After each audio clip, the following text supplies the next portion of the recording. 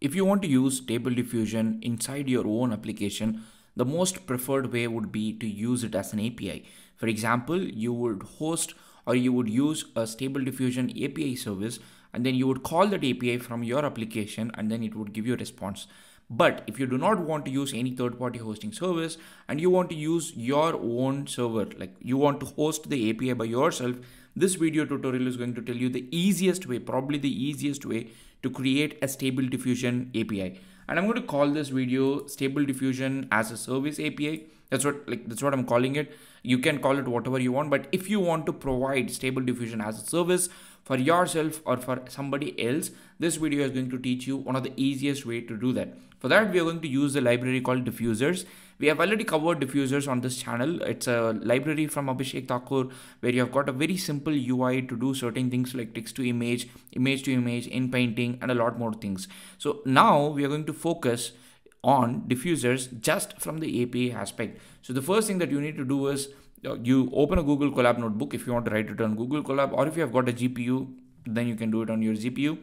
If you're on Google Colab, just make sure that you click runtime, select change runtime. That will help you select hardware accelerator, which is GPU. You need GPU for this. The next step is for you to install Diffusers library. Just remember that this is not F-U-S-E, it's U-Z-E. So Diffusers is the right pronunciation. I'm not a native English speaker, so if I make a mistake, please forgive me. So pip install diffusers. I'm installing it in the quiet mode and it installs all the required dependencies. Once the installation is successful, for you to check if the installation is successful, you can use diffusers, the command line. So the reason why we are using this bang exclamation symbol is that we are running this as a command line command, CLI, command line interface. So that's why we are calling it like that. So bang diffusers space API space dash help. This is going to run. If it runs, then you know that you have successfully installed diffusers, and it also is going to give you the help. Like for example, what are the arguments that you can pass? You can say where do you want to store the output. You can say which port you want to run this. You can say where do you want to host this. What is the device that you are using? Like for example, is it CUDA? Is it a MPS? Is it just the CPU? Number of workers that you want to run. So that gives you the help about how do you run the diffusers API. Now, before you can invoke the API, you need to set two important environment variables. The first environment variable is x2img underscore model. Depending upon the interface you're using, if you are on Google Colab, you can use %env to set an environment variable. But if you are on a different machine, like for example Mac, then you can use something like this. You can say export and you can set the environment variable. So depending upon the computer you are on, so just make sure that you need to set environment variables. So we have to set two environment variables. One is x2img underscore model. The second environment variable that you have to set is device. So the first one is going to collect the model. So this is where you specify what is that model that you want to download from Hugging Face Model Hub. And once you specify this model, when the API is invoked, this model gets downloaded from Hugging Face Model Hub. This means you can also load custom models, fine-tuned models like let's say analog diffusion, Protogen if it is available on Hugging Face Model Hub. So you can use any Hugging Face model, diffusers compatible model from Hugging Face Model Hub if you specify this here. This is the first environment variable. The second environment variable is you have to specify the device, whether it is CUDA, whether it is MPS, which is for Apple M1 Silicon chip, or whether it is CPU, like depending upon the computer that you have got. So once you have set these two environment variables, then you are good to proceed. If you are going to do text to image or if you are going to do image to image. If you are going to do in painting, you have to set another environment variable that you can find in the diffusers GitHub repository. Now, after you have successfully set this up, the next thing is you can just right away start running diffusers API. You have to say diffusers API and give the port in which you want to run.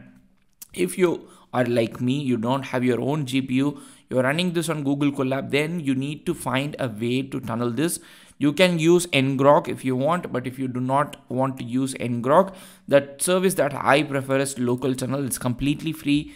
It's part of an npm package that comes installed with Google Colab notebooks.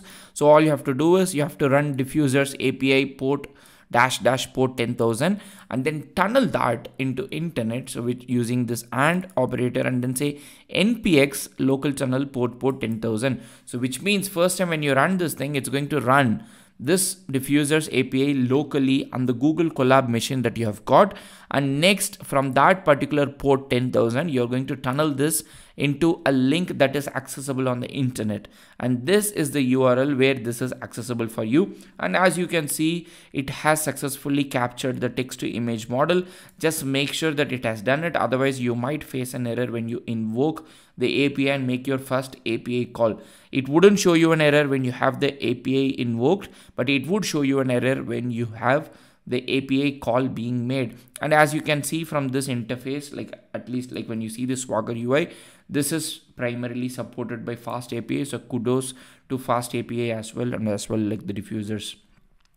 Once you run this, it's going to start the server process and you're going to get this URL, and along with this URL it's going to download a bunch of models that primarily is related to the model that you have given, which in this case is Stability AI Stable Diffusion 2.1. So now we are creating an API, or we are offering Stable Diffusion as a service for Stable Diffusion 2.1 model, and this can be used by anyone on the internet. Right now this is just a proof of concept. When I shut down this Google Colab machine, or when I finish this video, you would not be able to access it. But let's say you have got your own GPU or you have got AWS access, then if, instead of using a third-party service like Replicate, you can deploy your own Stable Diffusion instance and create an API and start using it in your application. So that way, you can save costs, do a lot of things. So I'm going to click this link. Once I click this link is going to take me to a page where it is just going to say hello world. This means our API is working fine, but you can just now wonder that where is it? So the way you can access the API first documentation is you can give the port and then say docs, but because we have already specified the port, I'm going to just say docs. But to say docs, and that is going to get me to this Swagger UI. If you're familiar with the API world, you must know that this is a very popular UI. This is a place where you can see the documentation, what kind of request body you have to send, and you can also try it out live. So this is the type of request body you have to send, and what are the parameters here? You need to send a prompt, you need to send negative prompt, you can send the scheduler, what kind of scheduler, the image height, image weight, number of images that you want, and the guidance scale and number of steps and seed value. You must be already familiar with these parameters if you're familiar with Stable Diffusion world. Otherwise, I would recommend you to watch my other Stable Diffusion tutorials. Now, as you have reached the Swagger UI, let's try out the UI. So I'm going to click this try it out button, and here I can edit the prompt. So I can say Kung Fu Panda slurping noodles fighting enemies, Kung Fu style, and what else, trending on art station, realistic photo, digital art, and I can set a seed value that is 1 2 3 4 5 6 6 6 6. I'm okay with this guidance scale. Number of steps looks a little too much for me. I'm okay with number of steps 30, and I'm okay with this scheduler, and I'm going to click execute. Once I click execute, this API endpoint, you can see this API endpoint slash text to image from this URL slash text to image is called with this request body. So if you are going to use this, like for example, you are building a React application, you're building an Android application or iOS application, whatever you're doing it, this is how you would ideally make the call after deploying the application. This is the endpoint, this is the request body, and then it's going to take about like 20 to 30 seconds on Google Colab, depending upon the kind of machine that you have got. So after it takes that particular amount of time, you would ultimately see the result here. So if you have got a successful response, you would get response code 200. But if you have different kind of error, you can see other errors. While the response is being made, you can also see that we can do image to image. We can also do in painting. But if you have to do in painting, you have to use a different API. You have to use a different model. Now the response is successful. That's why we have got 200 as a code and we have got the image. But to your surprise, it's not actually an image. It is something called a base 64 encoding. So I'm going to copy this. I'm going to copy this entire thing. I'm going to go to a nice website that actually does base 64 encoding for me. So instead of converting it using program, I'm going to paste the code here, the base 64 string encoded. So we are going to decode it. So I'm going to put it here and remove the quotes, which is not supposed to be part of it. And then you can see that we have got a Kung Fu Panda. I don't know if it is slurping noodles here. It looks like it's slurping the chopstick, but this is the image that we have got.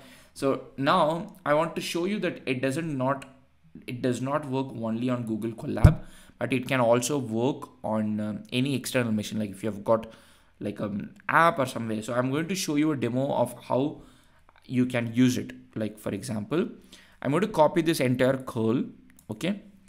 Curl command. I'm going to go to a website called Hopscotch.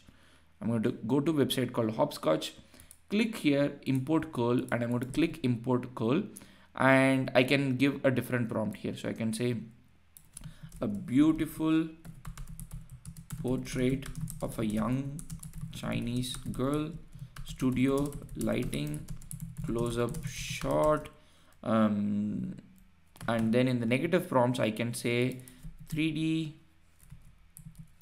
cartoonish, blender.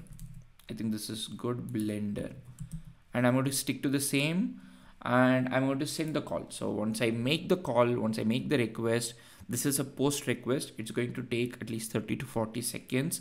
Again, once again, it depends upon the parameters with which you set number of images, number of steps, guidance scale, all these things matter a lot. And we have got it quick. So now you have got the image. I'm going to copy this, again, go back to the service to decode the image. I'm going to delete this, paste the new one, remove the quote here and go to the top. And once again, remove the quote. And you can see that we have got a really beautiful young Chinese woman, a Chinese girl. And this is created using the Diffusers API, which is a Stable Diffusion API that we ourselves have deployed on Google Colab. So that is one of the easiest way how you can deploy Stable Diffusion, or how you can offer Stable Diffusion as a service and make API calls for your own application. Give a star to the Diffusers repository. Kudos to the developer Abhishek Thakur. If you have got any question, let me know in the comment section. Otherwise, this Google Colab notebook will be linked in the YouTube description. You can check it out. Thank you so much. See you in the next video. Happy prompting.